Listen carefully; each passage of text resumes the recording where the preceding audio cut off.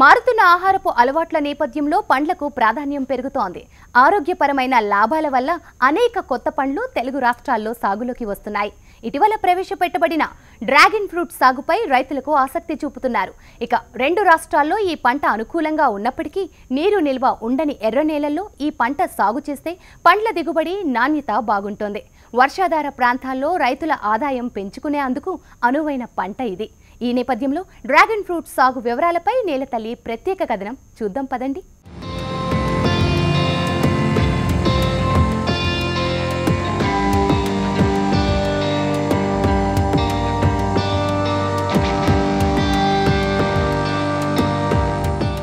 ప్రపంచంలో పండిస్తున్న వివిధ రకాల పండ్లలో డ్రాగన్ ఫ్రూట్ ఒకటి.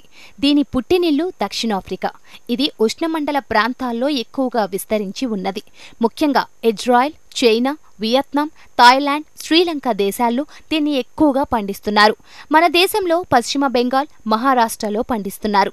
ఇప్పుడిప్పుడే తెలుగు రాష్ట్రాల్లోనూ సాగుకు నోచుకుంటోంది.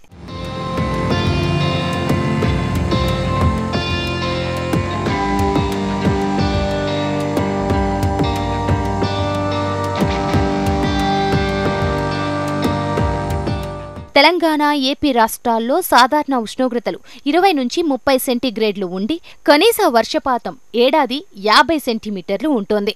ఈ ప్రాంతాలు ఈ పంట సాగుకు అనుకూలం. ఎర్ర నేలలు, ఎర్ర ఇసుక నేలలు, సేంద్రియ పదార్థాలు అధికంగా ఉండి నీటి నిల్వ తక్కువగా ఉన్న నేలలు ఈ పంట సాగుకు అనుకూలం. నేల ఉదజని సూచిక 5.5 నుంచి 7.5 మధ్య ఉండాలి.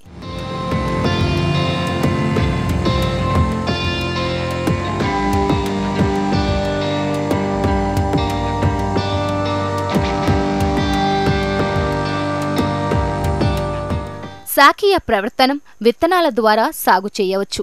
విత్తన ప్రవర్తనం ద్వారా వచ్చే మొక్కలు పూత, కాయ దశకు రావడానికి ఎక్కువ సమయం తీసుకుంటాయి. అందువల్ల కొమ్మ కత్తిరింపుల ద్వారా వచ్చే మొక్కలను ఎన్నుకోవాలి.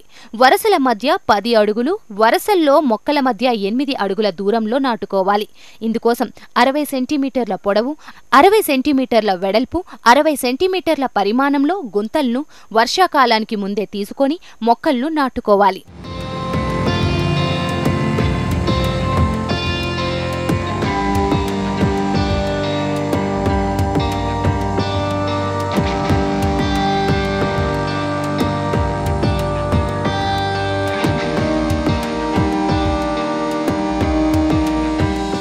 డ్రాగన్ ఫ్రూట్ నీటి నిలవలేని ప్రాంతాల్లో పెరుగుతోంది.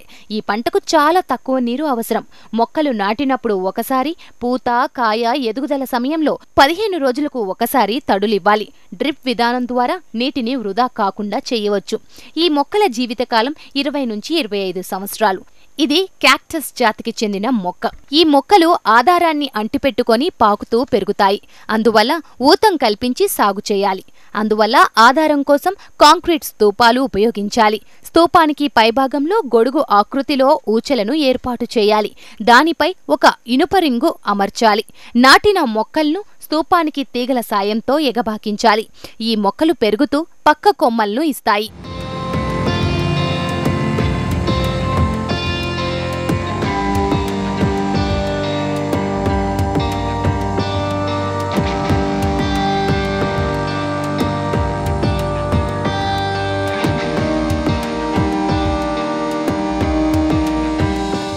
వీటిని ఎప్పటికప్పుడు కత్తిరించాలి. తద్వారా ప్రధాన కాండం ఏపుగా పెరుగుతోంది.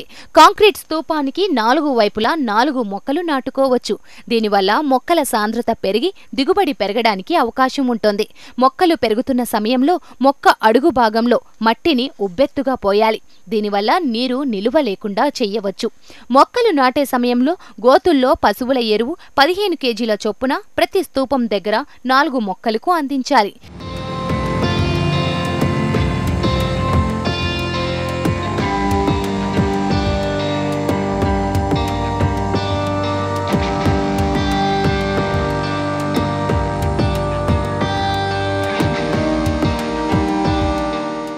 కాయ ఎదుగుదల సమయంలో ప్రతి మొక్కకు 5 కిలోల పశువుల ఎరువు వేయాలి.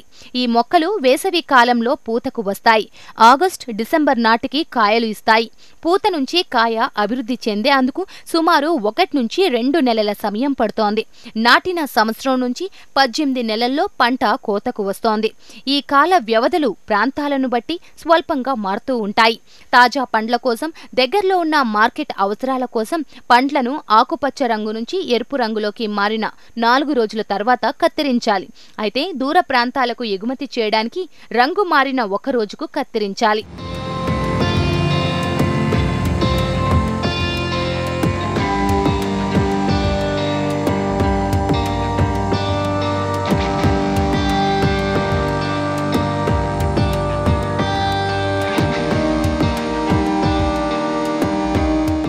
సాధారణంగా 5 నుంచి 6 టన్నులు 1 ఎకరానికి పొందవచ్చు.